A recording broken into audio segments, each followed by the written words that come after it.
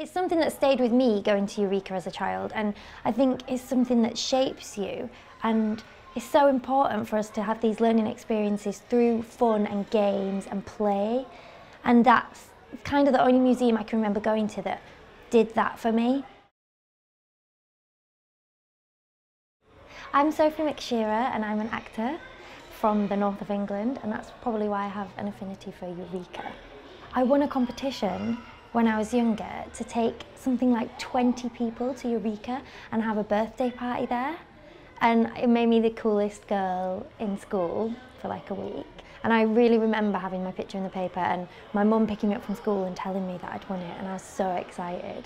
I love that Eureka is so specifically designed for children and it's so interactive.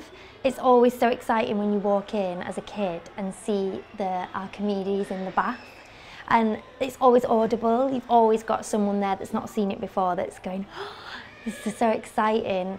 I just remember being able to throw myself into everything and touch everything and play with everything, which you can't always do in museums.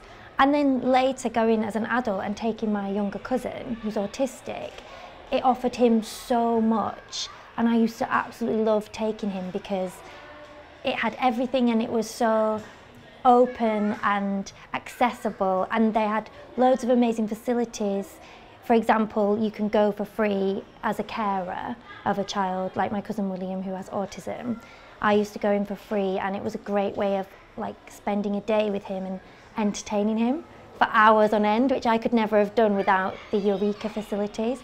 I loved the fact that it was really safe and he could sort of run wild and do everything he needed to do and not hurt himself, and he was fully entertained for hours on end. I think that's what's unique about it. It's so specifically designed for children and what children like.